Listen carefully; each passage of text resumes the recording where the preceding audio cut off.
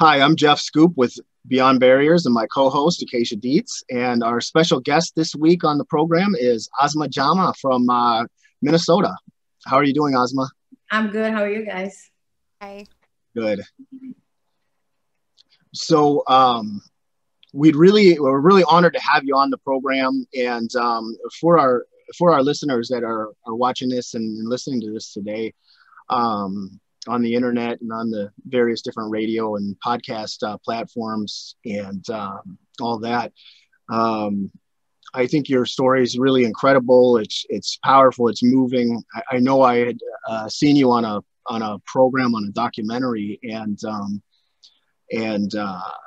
it's one of those stories I think that so many people can learn from, and that's why we wanted to have you on the program today is to teach people what hatred and what misunderstanding people and how these things in our society where people have these opinions of people they don't even know. It was put very eloquently by a good friend of mine, Daryl Davis. He said, how can someone hate me when they don't even know me? And I think that really applies to Asma's story today. And I'm going to let you tell us a little bit about you, please. Okay, hi. I've done this so many times. Sometimes I'm like blank, but yeah. So should I talk about what happened? Please, yeah. Okay. So 2015, October 31st, me, my cousins, and my four nieces went to Applebee's in Coon Rapids. We've been going to this Applebee's in Coon Rapids for so long that it was just our go-to place. So we went there like every other day and we just sat. So the waitress said 20 minutes. Okay, so when the waitress came to take us to a seat, we were just talking in Swahili. And if it was such an innocent conversation because we were just refusing. We were talking about not to give the kids sweets because it was already after 7 p.m. So when we sat down, we were actually, my back was, on this side was Jody and her husband. So as we were sitting down, we had someone say, oh, if you're not speaking English, you should not be here. So I turned around slowly and I was like, man, I mean, we have kids and we do speak English. So I thought it was over, two grown-ups that said understand each other, but no, I think the moment I opened my mouth and I spoke English to her, it aggravated her more. So she just started going, like her tone changed. She was yelling, she was screaming. And then I think we got tired of it. So we called the manager over. So we wanted to be moved. So the manager came, it was a woman first. And she said, oh, I'm gonna throw both of you out. And I'm like, what are you talking about? We just want to be moved. What do you mean I want to throw you both out? So the guy manager comes, he's very nice. He sits down with me and we are talking. And then I hear her husband say, Jody, let's go. So I'm thinking, oh my God, finally we could get to eat with peace. So I just wanted to glance at who this person was. And that's the moment that she had the beer mug in her hand and she just threw it. Yes, and for a little while, I was so confused what had happened. And I was already bleeding too much too, that I was going in and out and I could hear people saying they're running away, something like that. Then after that, I don't know what happened. All I know is there was police and EMT with me in the ambulance and the police kept shaking his head and it's like, I don't understand why somebody would do something like this, so. Yeah. So this took place in a public area in Applebee's in front of children as well. Yes. And other people who were dining as well and their children. So it was crazy because we've been to that Applebee's so many times that I never thought something like that would happen. But then when it happens, you're like, wow. After September 11, and whatever happened, and nobody, there was a backlash to the Muslim community, but I never saw anything. Like I would just see people looking at us like weird, you're saying something, that's it. But then you come to 2015 when you think that we have passed so many things, that we are healing and we are trying to. And then this happens and it takes you back and you say, wow, it shouldn't happen. I mean, it shouldn't have happened 2001 and it shouldn't happen 2015. It shouldn't happen today, but it does happen. These are the things that, when people hate you and they don't know anything about you and they feed off of that hate and all they want to do is harm someone. That's where I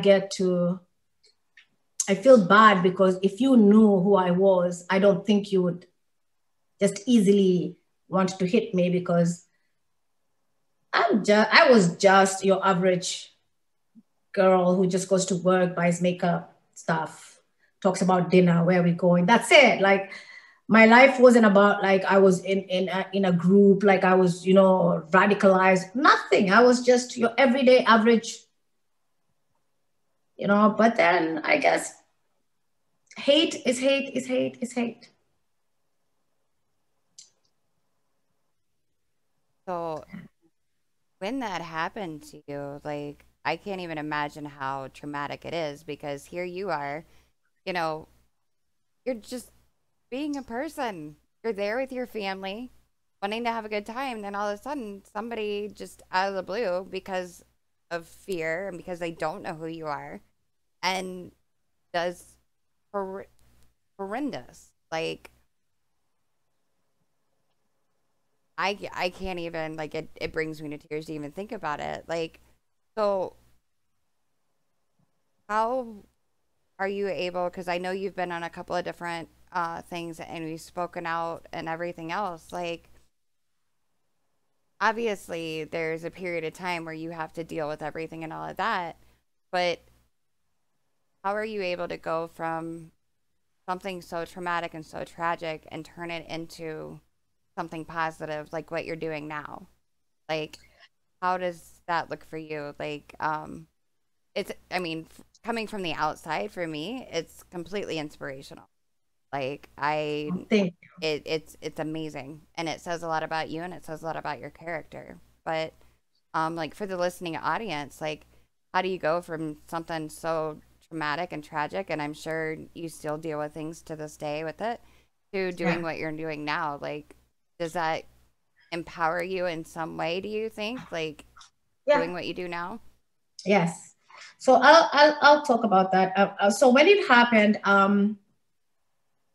I was in a lot of pain. And then a friend of mine took the picture. So she kind of took one of my pictures and she cropped it, and she took the other one and she put them together, not thinking that it was going to go viral. So I'm in pain. I'm taking a lot of medical, I was in pain, and all of a sudden the phone doesn't stop ringing, and it's WCCO, our local. So they came home, they just asked me a couple of questions and I answered them, and that's how it just blew up.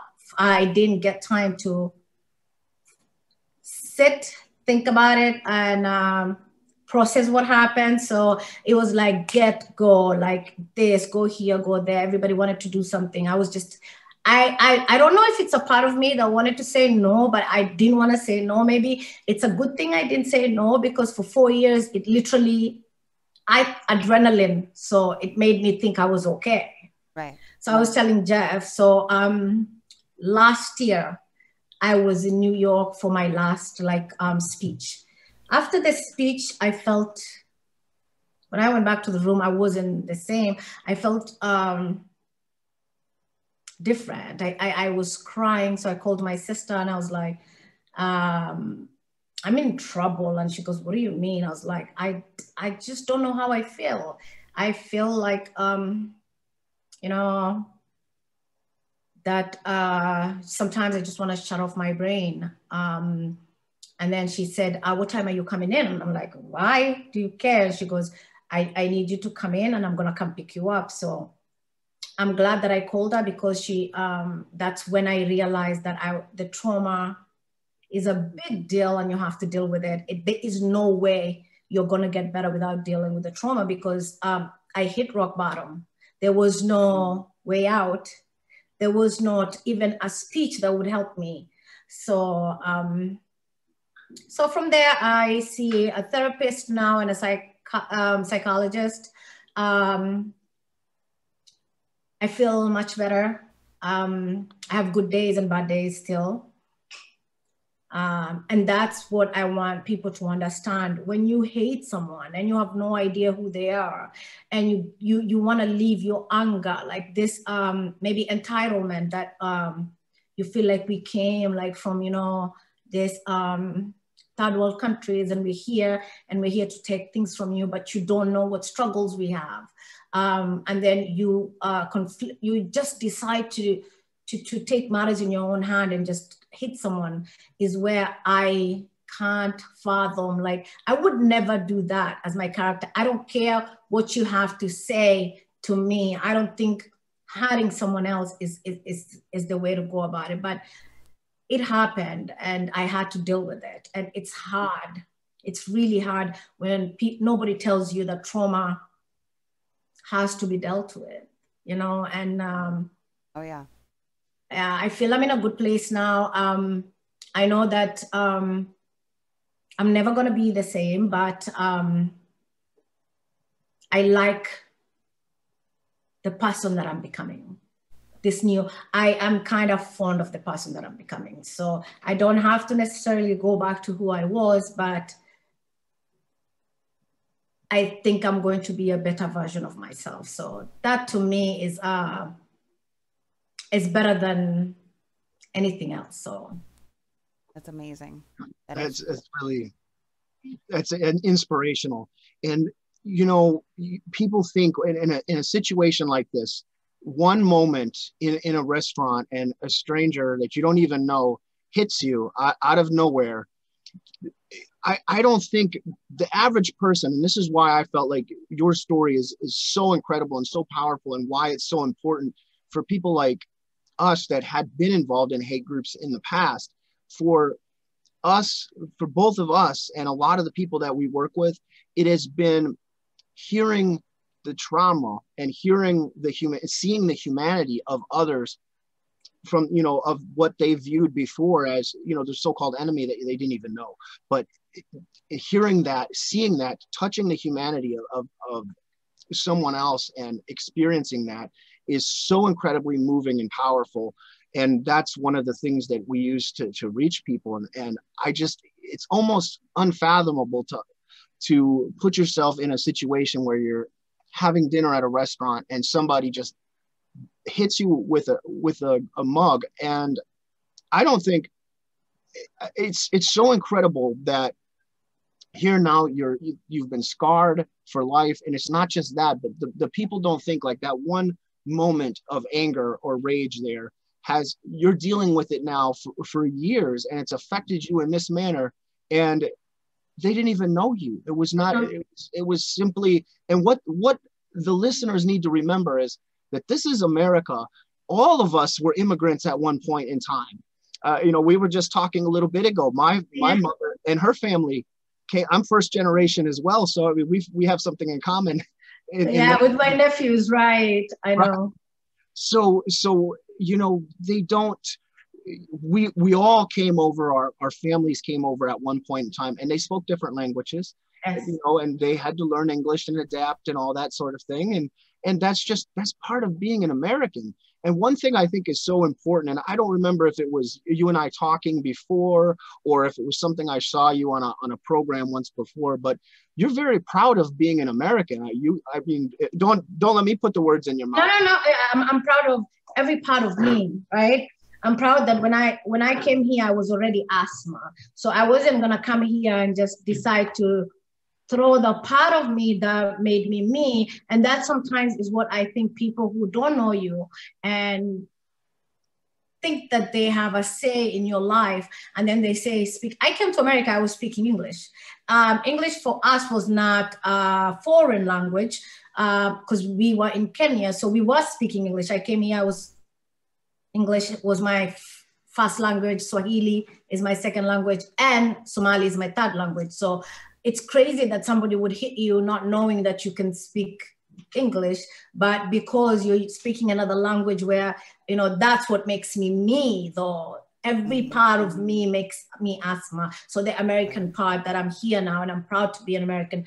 Also, where I come from, and being Somali, and being an immigrant, and being Muslim, and being a Black Muslim woman, those are things that make me who I am. There's no part of any of that if I subtract, then I'm not who I am. And people need to understand that we don't have to kumbaya, all of us. We don't have to hold hands and sing and say, you know, hey, we love each other. No. But we have to respect each other to a place where you say that, for example, if somebody decides to come and attack America, we are all going to be on the same side, right? We are all going to defend, right? So that's the oath we took. So you're going to defend. So if I'm on the same team with you, then you have to realize that it doesn't matter what we look like. We don't have to look the same. I think the world would have been very boring if we had one language and we all looked the same. The differences makes the world beautiful. It's crazy for people to think that we just have to speak in English when there's so many beautiful languages out there that make people who they are, and you have to embrace that. When I came to America, I had, yes, I had a vision of America that you know, is beautiful, that when we were growing up, we used to look at movies and think that this is the place that, you know, you want to be, that's it. Once you go there, that's it. Life is perfect. So yes, we came, life was perfect for a while, but then all this hate just makes you want to just pull back a little bit and say, you know, we need to stop. We need to stop. Everybody needs to just breathe, because at the end of the day, the hate eats the person that hates. You know, it eats you up. I had to forgive the lady that did this to me because I didn't want to hold on to that hate. And I wanted her to realize that we are the same. Like, I'm human, she's human. We both bleed red. It does not matter, like, if I'm covered like I am now. Or oh my God, Asma's Muslim, so she has this, they call it a towel anyways. No, it's a hijab. So it doesn't necessarily mean I'm a bad person. It doesn't necessarily mean I'm not American enough. It doesn't necessarily mean that I don't speak the language. It's just that we have to let people breathe, let people be. That's all I want. Like, for me, if I get one person to listen to what we say and say, you know, these are three people from different backgrounds, but look, they can come together, they can talk about these things, and maybe then we can reach people who will understand that it doesn't necessarily matter. At the end of the day, we all go to sleep at night, we wake up in the morning, we struggle. There's some days I don't want to wake up. I'm like, oh my God, I don't want to, you know, but you wake up, you work, you do this.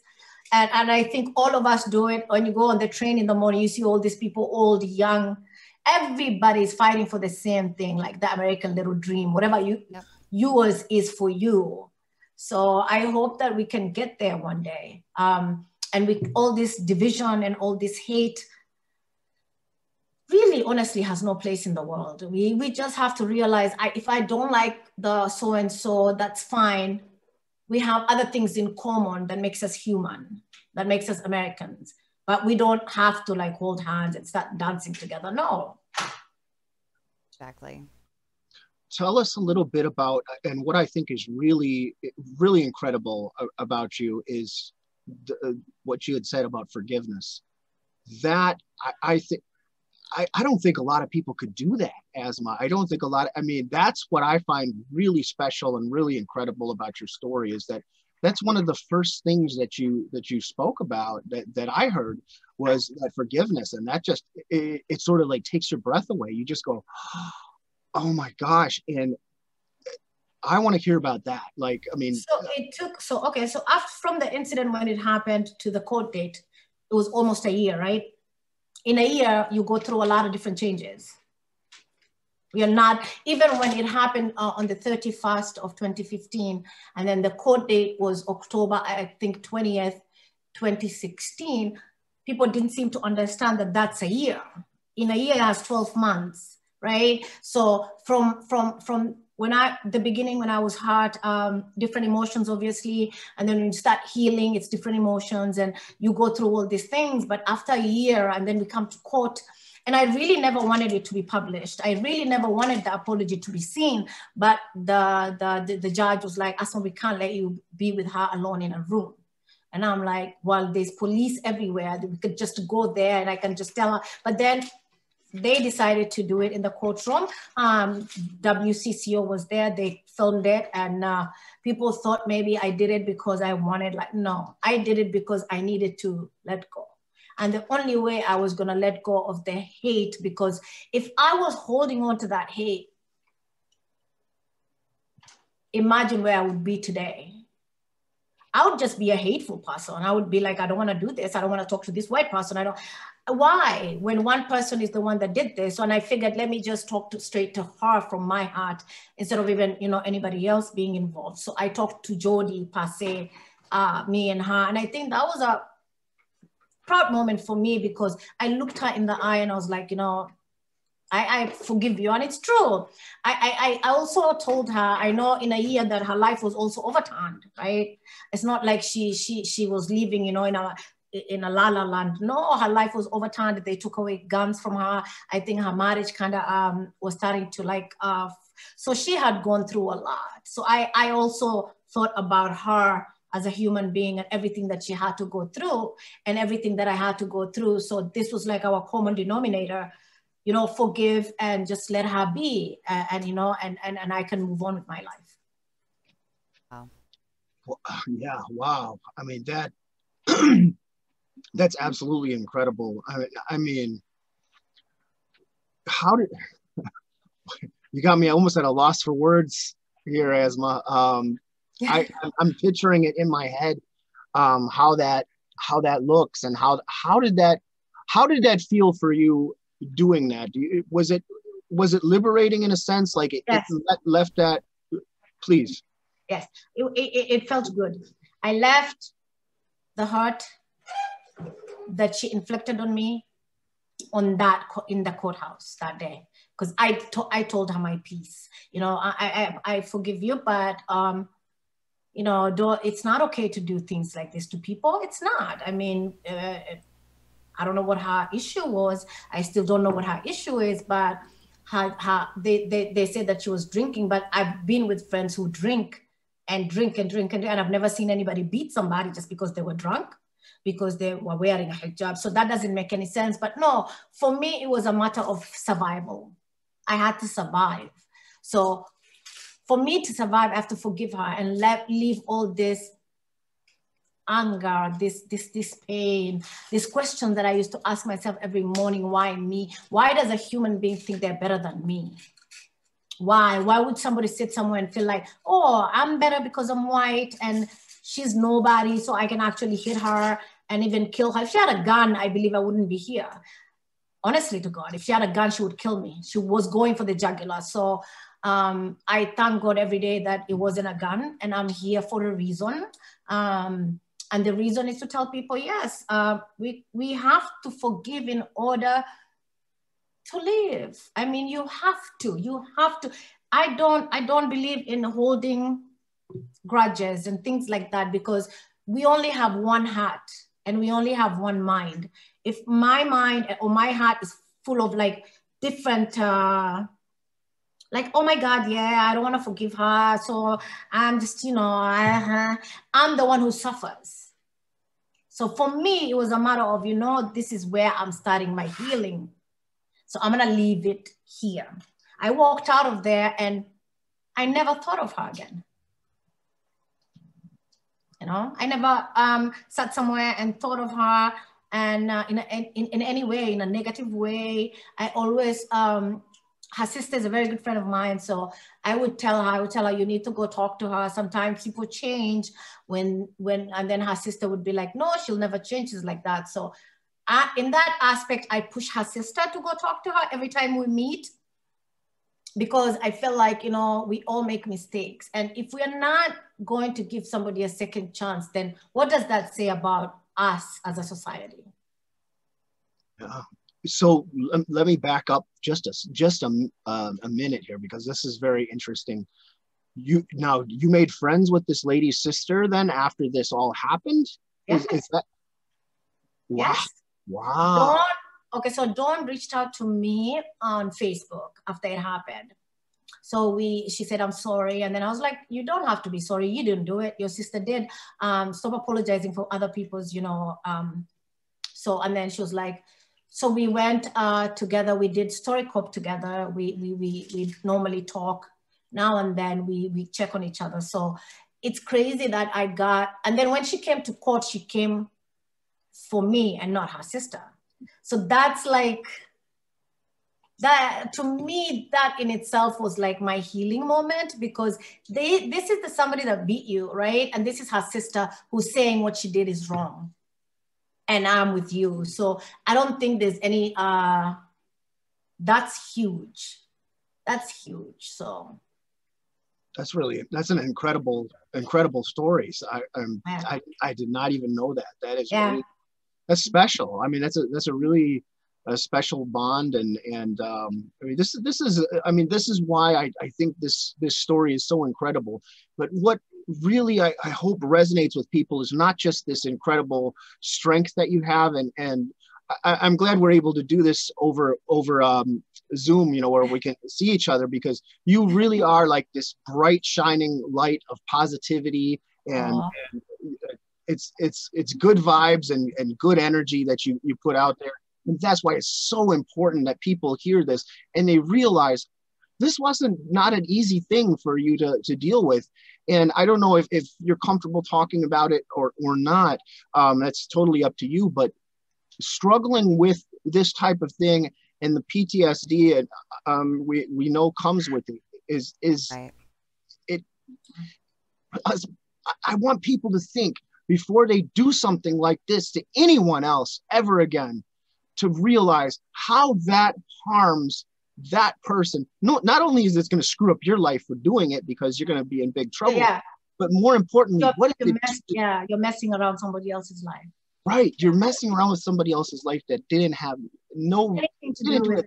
Nothing. Like, I had nothing to do with anything. When we went there, we were just going to eat and then go home, like every other time we go there. So I had nothing to do with anything. She started to pick a fight with us, and then it ended up in being this big, huge thing.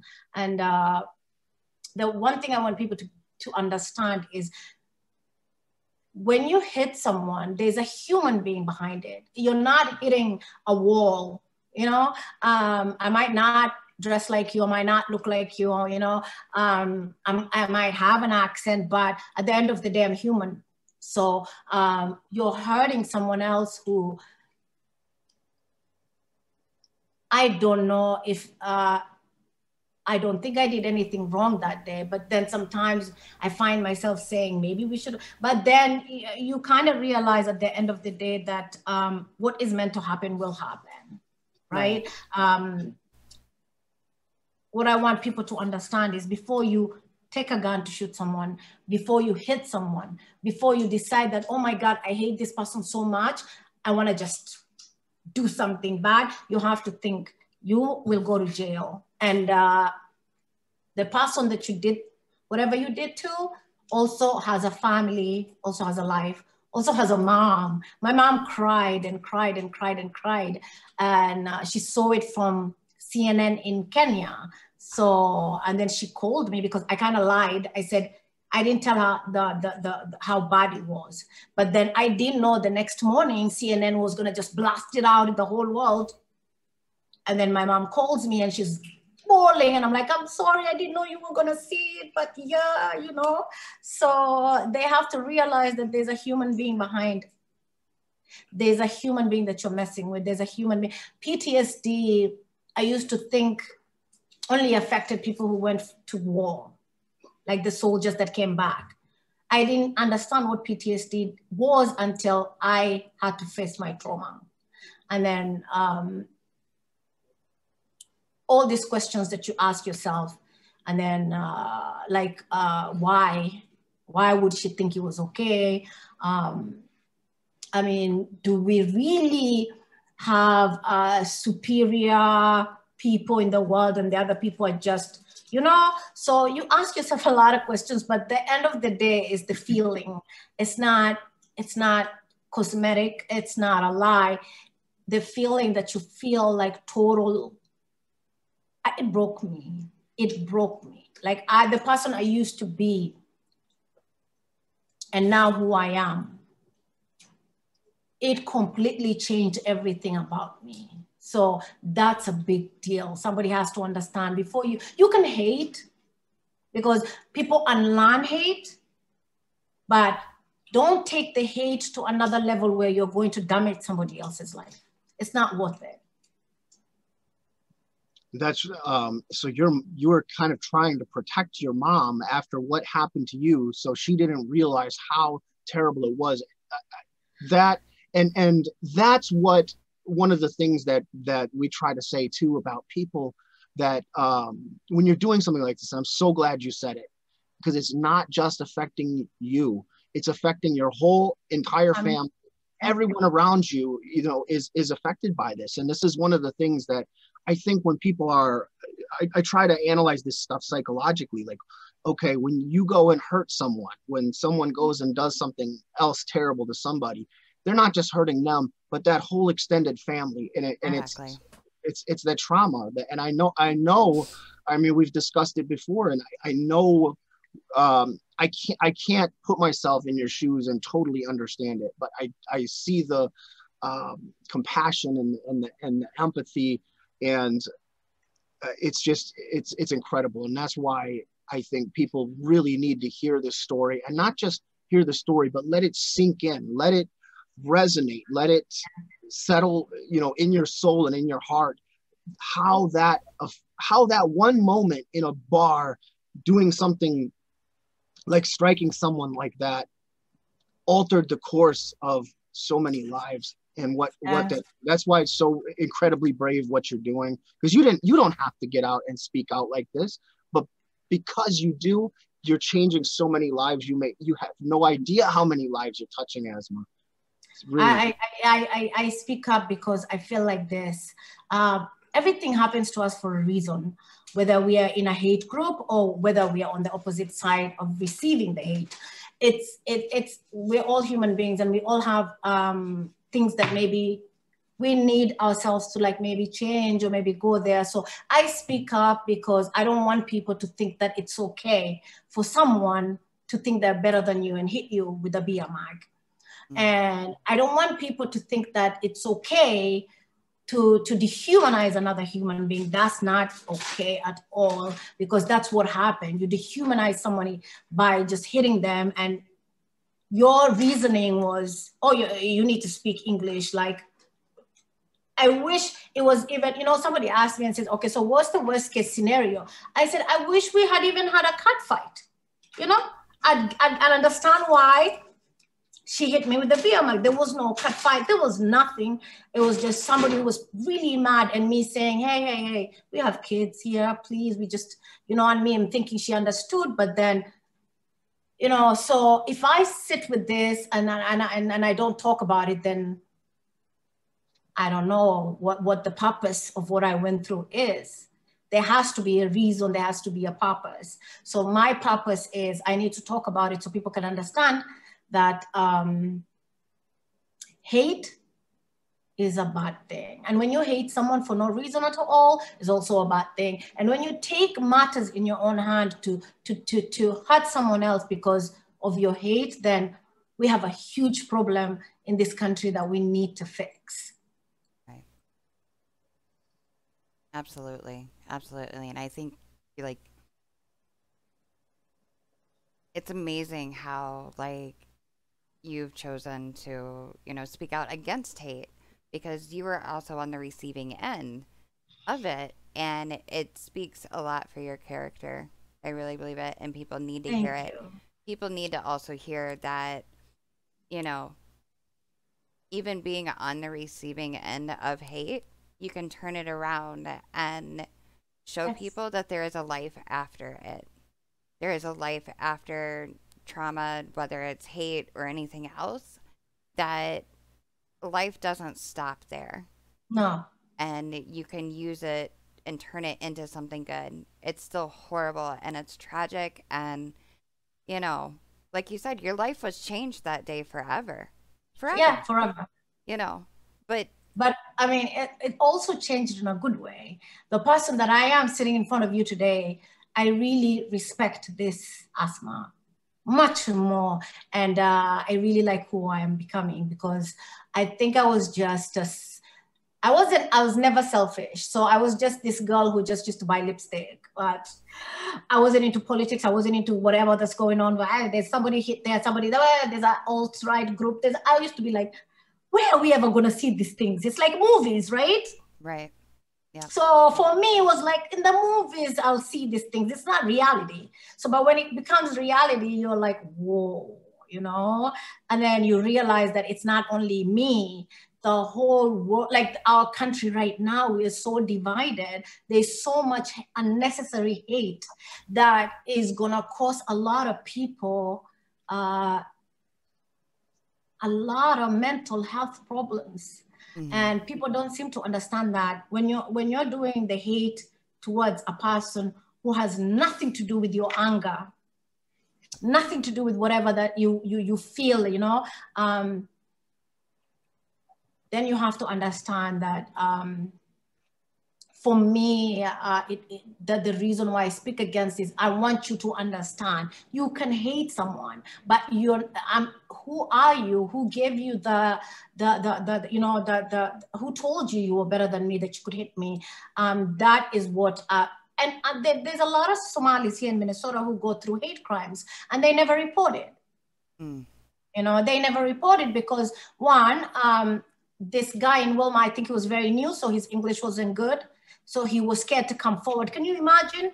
And he was beaten really badly, almost. They left him in the cold, almost dying. And when I reached out to him, he said, I don't want to go forward with anything.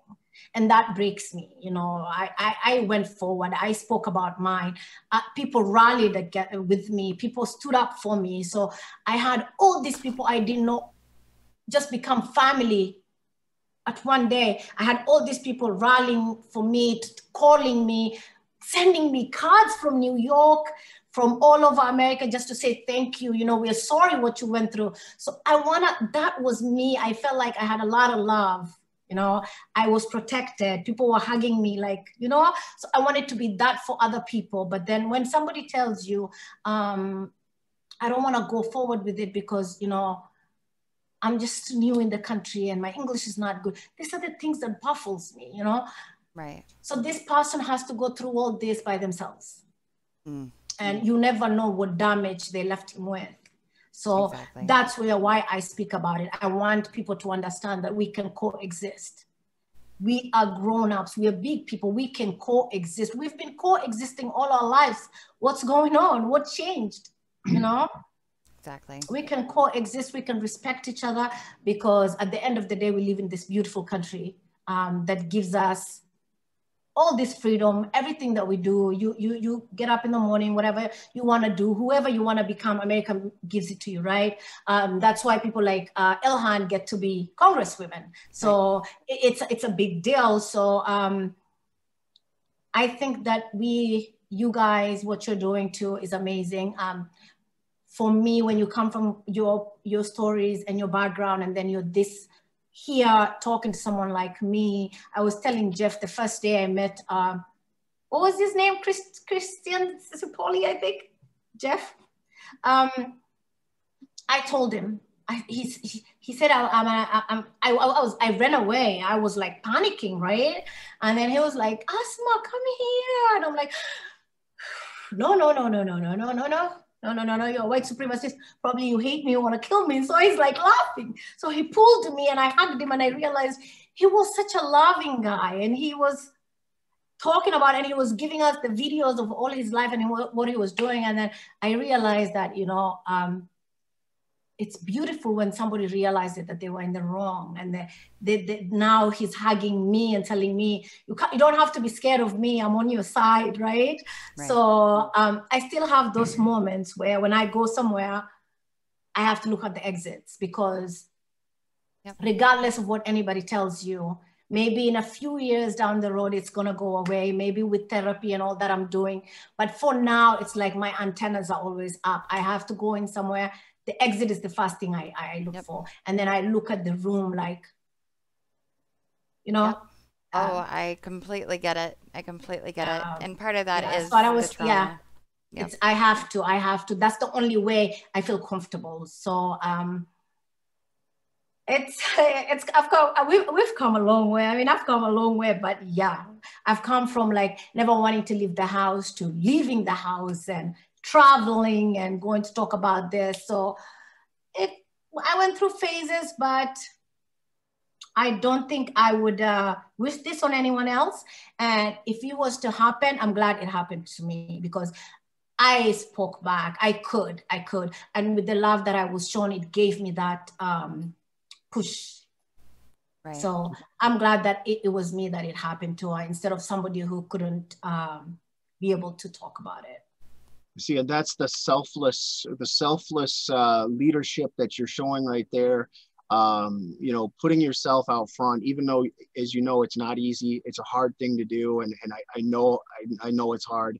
But you're doing that, and you're offering that sort of inspiration to all those voices and all those people, like that man that you were just talking about, that wasn't able to do it because he didn't have the English, or he was afraid, he was new in the country. And he was just new too. Right. You know, you're the voice. You know, you're the person that can inspire them. And so anybody that's listening to it that's been a victim of something like this, don't be silent. No, come forward. Yes. Come Absolutely. Forward. Even if you think that you don't want to talk to the authorities, reach out to, there's so many organizations, right? Just reach out to someone, because if you stay with all that pain, you're going to end up being the one that hates people. And then maybe that anger, you're going to take it out on someone innocent again. And then it's going to be a vicious cycle. So reach out to someone. Do not be silent with this pain, because however people think it's just, oh, Asma slept and she woke up and now she's fine. No, you go through every single day. It's a battle. It's a little thing that's a battle. So I think we send the message that if anybody has ever gone through any kind of hate, reach out, talk to someone. Don't be afraid that that because you're new in the country, you're already, if you're here and you're here legally and you don't speak the language, well, so many people came to America without speaking English. It's not a big deal, but I understand the stigma that minorities are, and that's why he didn't want to come forward. So again, if it was going to happen to anyone, I'm glad it did me, because I actually spoke about it, and I'm going to speak about it, and I'm going to make sure I'm heard everywhere, because I feel like that's the only outcome I can have, is to make sure people understand hate, people who are giving the hate and the people who are receiving it both. Right. It's a vicious cycle that we have to stop somewhere. And if a person just internalizes it and keeps it inside, not only could they be harmful to someone else in the public, but they could cause self-harm. They're damaging themselves by bottling that up inside and not doing something about it. And then, I mean, I can't imagine not, being in that situation and not being able to talk about it, or not being able to have that release or that, justice for something like that's taken place. It's not right. But we have so many cases that people are scared to come forward for whatever reason. So, if that's why I keep saying, like, if you're sitting somewhere and you have this so much pain, the heart, the hate is going to make you hate people. That's what you have to fight. From either side, where you're the one who is receiving the hate, the person that's giving you the hate, you have to realize that there's a time where you have to draw the line and say, you know what, we can come up with something that's much better for all of us together. And if you feel like white supremacist is your thing and you want to stay there, that's on you. But please don't think that because of that mentality you have, that if you see me on the road and I'm wearing a hijab, I'm a target. No, you can hate me from far, just let me be, because I also let you be, I don't go on social media and start looking for white supremacists and make my life like I'm going to put them on the blaster. No, I let them live their life in peace, So I'm scared of them, though. Maybe I shouldn't say that, but I am scared of them, but I think that when you talk and you have a voice, there's nothing more powerful than that. So Absolutely. Absolutely. And I mean, it's like, if there's anything like I've been learning, it's that, you know, you can, we're always learning, and we are all people, we are all human. And like, you speaking out also helps people understand, because a lot of, and I'll just be honest, a lot of white people or even Christian religion people have a preset notion about Muslim that isn't correct. And a lot of it, much like Jeff said, you know, is like what Daryl Davis said, is based on fear. It's fear of the unknown. So by yeah, you speaking out also shows people that, look, this stigma is not correct. This no, is not who we are. This is not, I no, am a Muslim woman. I am proud to be a Muslim woman, but yes, I'm not your I'm jihadist that you not, see on the yes, TV, you yes, know? And that, my religion, my Muslim religion is not what you see there. So no, it helps, it helps break down those barriers that put we put in between each other, whether it's religion, yes, whether it's ethnicity, whether it's, you that's know, true. color, all of Yes, that. So like, you speaking out against hate and allowing people to see what you have been able to turn your life into and grow as a beautiful woman thank you. also allows people to see that, look, what your preconceived notions might be and what those barriers might be. Look, there's something else. You don't have to be afraid, you Yeah, know. So it's very encouraging, and thank you. I would love, love, love to do work with you in the future. You know, as a I'm woman, open. I was also, telling like, Jeff, definitely. I think our dimension is very different. And that's what is the wow factor. It's like, you know, your backgrounds and my background. So yeah, I mean, it would be really a different experience. Because mostly the people that invite you to talk are just allies or people who, you know, who understand. It's like, it's the people who go and do these bad things like terrorist attacks. They use Islam. So sometimes, how do I put this? Before all the Muslims come for me. It's true, because we are like, you're beaten everywhere. You're like, oh, but I really, I push back. I don't care who you are. Sorry, but I know that 9/11 was Muslims. A lot of these terrorist things that happen, people normally have Muslims names. They say they're Muslims, but my religion, me as Asma, it says to me, once you open the Quran, that if you kill one person, it's like you've killed the whole mankind. mm-hmm. And that's my God telling me that. So why would I want to wear a vest and go and kill innocent people? So we are not the same type of Exactly. Muslims. We are not. I'm more of a loving, typical person. Like, you live your life. I mean, I have Christian friends, I have Jewish friends, I have atheist friends. It's who you are. It doesn't necessarily matter who you're worshiping and how you're worshiping, Right. as long as you can understand that. If I was to read the Bible, there's some verses of the Bible that make Christianity look like it's violent, Yep. right? Absolutely. The same with Islam. If you're going to have your own, open the Quran, read, but then the way we see things, and sometimes my brain just loses words. It's okay. How we perceive things, right? Mm-hmm. You can open the Torah, Yep. and there's some verses in the Torah that will make you think that Judaism also is like a violent religion. So it's the three Abrahamic religions that came out with books, all three of them. The good thing about us, when we were in school, we did the whole religion. So we weren't doing only Islam. We were doing Christianity, and we were doing, like, you know, Oh, wow. the three Abrahamic religions. Yeah. So I can quote verses that would make you think that Christianity is violent, or that the Jewish book, the Torah, says violent stuff, just like the Quran. But you can't tell me that you're going to look at the Bible and say, these verses, yeah, they look violent, but they don't mean anything. But the Quran, no, that's just not going to work, right? Exactly. We have to be honest and open with one another that when you read somebody from outside, reading the Bible will be like, Christianity, oh my God, is that?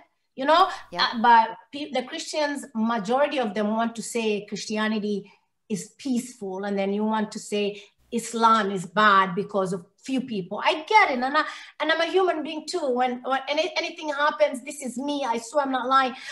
I hope they're not Muslim. See? Why? Because I know that it's going to come back to us. But at the end of the day, I don't want it to be a Muslim. I don't want it to be a Christian. I don't want it to be anybody. I just want people to understand that you can't just harm people. You can't do it because we have differences. If you don't think that you're open enough to learn and talk to people, different people, then just, stay in your house, buy dolls that look like a Muslim and just shoot it in your own house. Nobody's gonna come and arrest you, right? And it gives you, and you release that hatred and the tension. And the next day when we meet at work, we're good to go, right? So at the end of the day, America has laws. That's the one thing that we have to understand. Yeah. Whether if you're white and you decide to beat me, you're going to go to jail, right? If you are white and you think you're gonna kill me, you're still gonna end up going to jail. So our country has laws that we have to abide by. But if you really, the hate is too bad, I'm telling you, get dolls, whichever color you want, beat it up. But tomorrow in the morning when you wake up, realize that America is a beautiful place, mixed, everybody from everywhere in the world is here. So you have to deal with us, whether you like it or not. And it's just, there's no way we're not gonna deal with each other. I like your version of hate reduction therapy there with the dolls. Come up with something better then. Like, get the dolls. Let's get it over with, right? No, it's really good. Like, I'll tell you something about hate. So when it happened, I hated Donald Trump because he's the one that came here and spewed something about the Somalis. I will tell you what that hate did to me. For 2 years, I used to hate this man. I just look at him on TV. I'm like, I hate you. Ugh, stop talking. Oh my God, you're annoying me. I used to be the first person on his Twitter. I'm like, go away. But the last 2 years of his presidency showed me that hate was just stupid, silly. He says whatever he wants, and he literally doesn't hold a gun to anybody's head and say, you know what? I told you to do this, go do it. No. So I changed that to that hatred for him to understanding him, as a human being. I mean, regardless of the politics, of course, I'm a Democrat and he's a Republican, but forget about that. As a human being, it made me realize that even him, people put a lot of pressure on him because he says whatever he thinks is good for the day, but we can't take that and say literally he's the cause of all this. Yes, he changed the rhetoric. He made it free for people to say, I hate you. He made it free for people to say the N-word. But at the end of the day, he's sitting in the White House, right? Have 100 million things to do. He doesn't even know there's a lady who beat Asma somewhere. So that's what made me realize that I can't even want to hate him. So I doubled down, and I think people normally on Twitter think I'm crazy because I used to yell at him, and now I'm like, you want a friend? I can come sit in the bunker with you, Mr. President.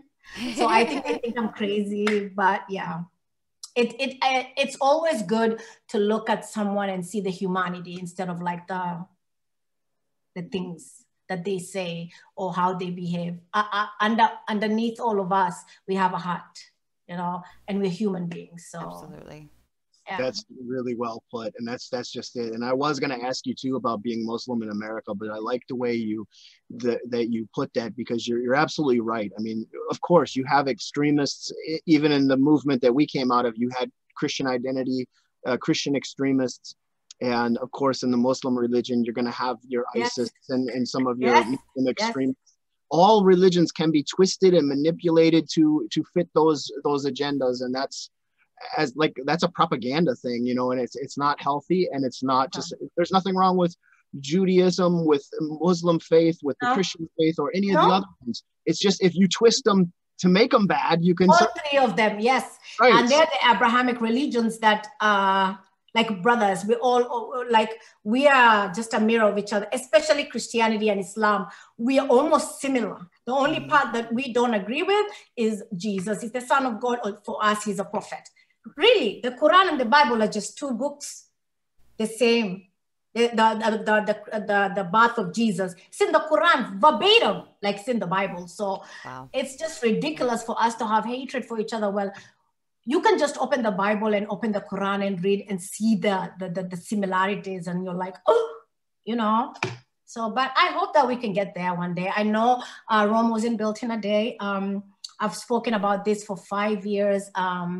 I get really good feedbacks. I get people who say that they never used to hate people, but that now that they're more involved in trying to bring awareness to hate. So to me, those are the things that matter.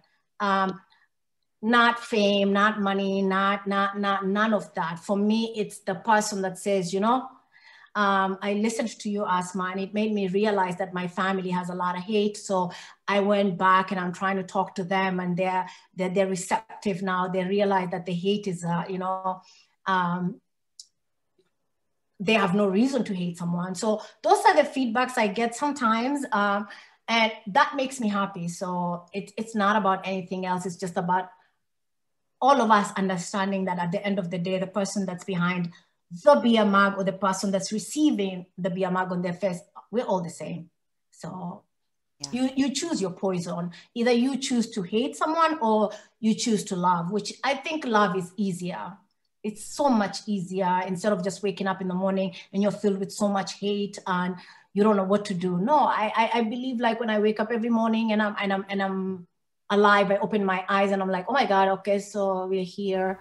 The only thing I hate about this is the coronavirus. We're home again. But otherwise, I wake up in the morning and I'm glad I'm alive. And I'm like, it's so easy to love than to hate. But you are 100% right there. Coming from our background, and I know I spent 27 years where I was at, waking up being at war with the world every single day. Compared to now, it's like night and day, and it's a whole new world. So anybody out there that's struggling with hate, that's hearing these stories, believe me, from experience, you don't want to be stuck in that hatred. Love, as Asma said, is 100% better. It's easier. It feels better. It's better for you. It's better for your health, for your well-being, your outlook. And it's better for our world. The whole world. Yeah, exactly. Yeah, it's better for our children. I believe, like, my nephews, they're 15 and 14, and literally when you ask them about racism, they don't know what that is. So they have a different, you know, they're Americans, they see the world like Americans. And here I am, an advocate, and they follow me sometimes when I go to speak, and they're looking at me. So when we're in the car, they'll ask me, so do people exist that really hate people like that? And I'm like, where have you been all my life? You see me every day. But then that's the beauty about, you know, their life is different. Their experiences are different. They're born here. Their language, the first language theirs is English. So I don't think that they feel what we feel, what we have felt, and I don't like them to feel necessarily what we went through has to be what they're going to go through. No, they have their own life. They will choose their own life. But I show them that, you know, whatever happens to you, you always have to pick the love part and leave the rest, because it doesn't serve anybody. Absolutely. And before we let you go for the evening, tell us a little bit about your project that you have going. Okay, so yes. Okay, so a few months ago, I was thinking, so I went to New York. I met with ADL, but then some things came up and I decided I wanted to do something myself. So me and my niece, she's Canadian, her name is Asma. Well, and she's starting to get into advocacy and stuff like that because of me. So we decided to come up with something that's gonna be, we've never done this before, right? I don't know how to do it, but then, so we have Petals of Humanity. I think there's 2 videos that I've put there. The video one was George Floyd's memorial. When we went there, somebody just gave me a microphone and I talk. My problem is I talk. I don't know when to say, okay, I don't want to talk there. So they put me and I talked. And so what the Petals of Humanity, I want it to be, that's why the word humanity is there, is I want everybody to feel included. I want, even if you have you're quote unquote a white supremacist and you want an avenue, you know, where you can come and talk and say, you know, this is why maybe I chose this path. This is why, because everybody has a why, right? Why they decided to choose that path. So I want them to feel free, like this is for the community, it's not mine. I want every voice to be heard. I want there to be dialogue. I just don't want people to cuss each other or anything like that, but it is open for everybody, a worldwide forum. So I'm hoping soon to get it together, just the podcast, and see, again, with the election that's bugging me, I just want it over, because my anxiety wouldn't allow me to do the podcast if I know that we still don't have a president, and we don't know what's gonna go on, if we're gonna get, our votes are gonna be thrown out, or we're gonna have another president. I mean, it doesn't really matter that Biden is president or Trump was president. The hate is still there. We, the citizens, have to deal with it. Them, they go to the White House, they have a lot of things to deal with, to be entirely honest. Whoa, this, that's us. Yep. We, the people that pay them, we, the people that stand up, we, the people that vote for them, is the ones that suffer with the hate. So that's why we need, you know, so that forum is for everybody to just come in there and talk about where they are, how they feel. So I think if we all come together and everybody talks and we don't judge each other, I hate judging people. We are a community. Us human beings have become cancel culture, or we judge. Yep. There's going to be no judgment. You can say whatever you want, just as long as there's no languages have to be correct, you know. And that's what we were thinking about, a big, so that's what we came up with. So as soon as we find out who's the president, then I can at least get on and get the first podcast out there. For me, necessarily, it's not going to be about, let's say, like deep, like, let's say, issues. No, I just want the world to understand that we can coexist, we can respect each other. And the funny thing is, you can be a white supremacist today, but your kid, or maybe your grandson, because the world is changing, probably are going to be best friends with my nephew. So it's a matter of us to just make sure that we're connecting dots so that the kids that we have a much better world than we did. So, absolutely. Yeah. Love it. That's it. Love it. That sums it up. I mean, there's nothing better that, I don't think there's a better statement that could close out tonight's program than that, because that's it for the future. Thank you guys for inviting me. Thank you. Thank you so much for coming on. Really an honor.